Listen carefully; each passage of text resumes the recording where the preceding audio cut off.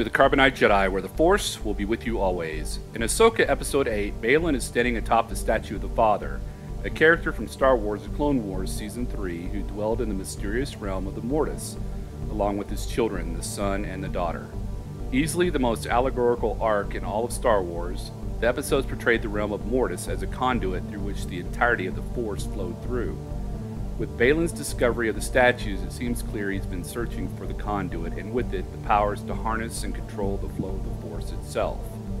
While Baylan's skull stands on the statue of the Father, a statue of the Son can also be seen to the right. However, the statue of the daughter on the left has been destroyed and worn away. In the Clone Wars, the daughter represented the flow of the light side of the Force in the galaxy. While it may seem coincidentally symbolic, her statue's absence speaks volumes to the state of the light side of the galaxy during Ahsoka. After Order 66 and the destruction of the Jedi Temple, very few Jedi are left to practice the light side of the Force. May the Force be with you always.